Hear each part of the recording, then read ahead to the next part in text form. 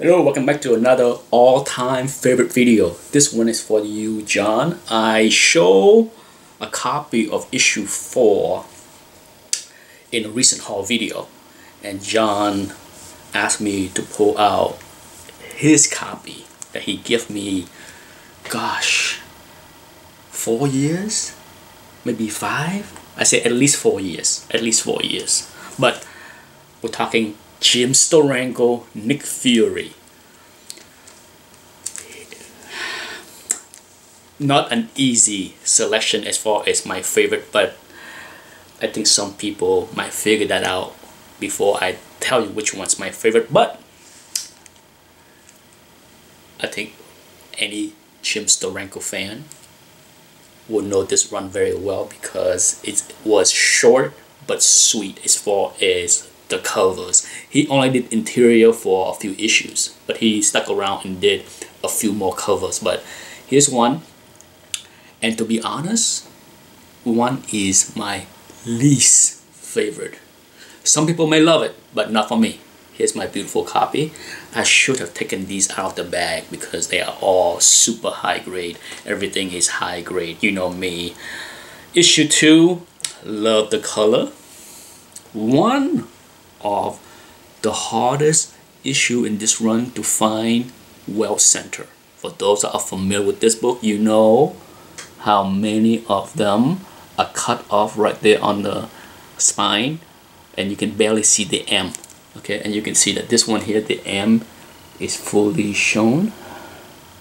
Okay, so yeah, love this cover, love the color.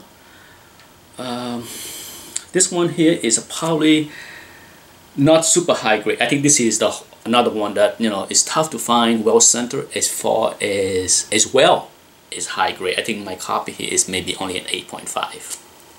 Only 8.5. Yeah. Issue 3, gorgeous. Some people might say this is their favorite because of the color scheme.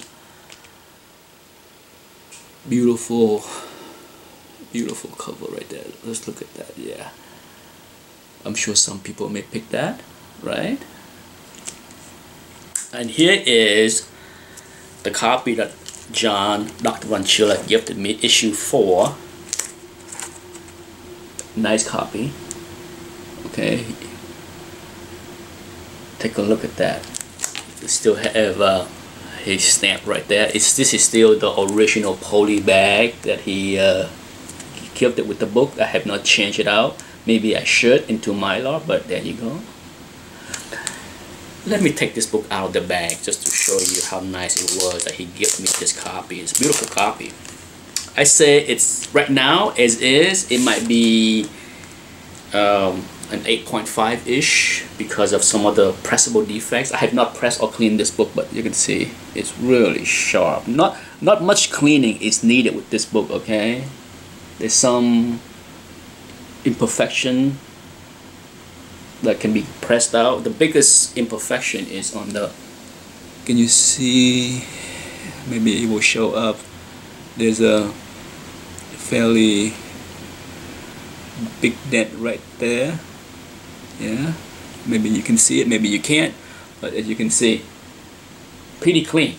You know, not much not much needed. Oh yeah, the reason why I said it was an 8.5, I'm not sure you can see it, but there are some pressable dent right there as well on that corner right there, right? Can you see it? Well, I can't tell from shooting the camera, okay?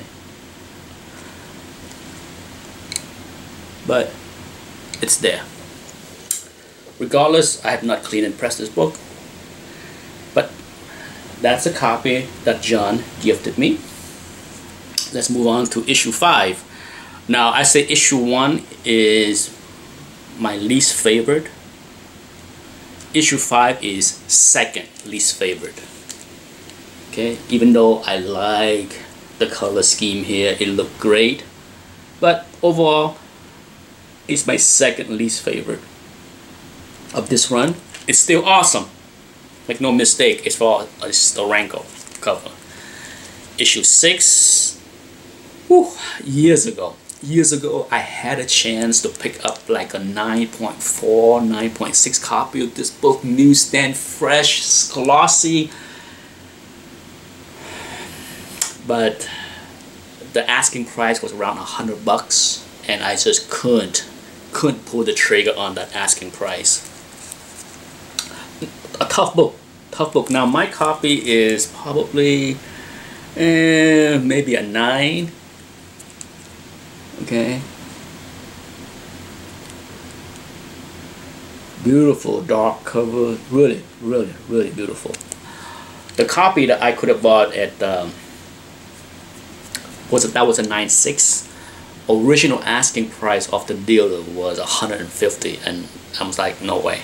And he was willing to go down to $100, and I said no, and somebody else bought it for that price. Last is, of course, this could be in the top for many people. Many people may pick this one as their favorite. Okay, so I wouldn't be surprised.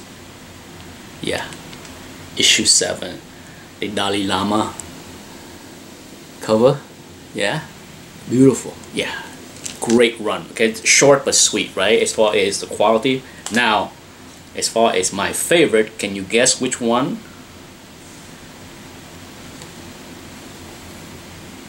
Yes, the design, the psychedelic, the lines is just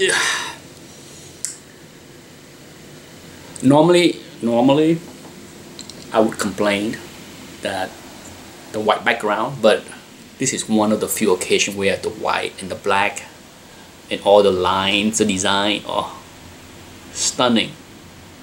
Yeah. Now, could a different color work better? Maybe, I don't know. But for me, the red, the white, the black, the blue, the drawing, everything is perfection for me. So there you go. My all-time favorite Jim Steranko Nick Fury Silver Age cover. Thanks for watching.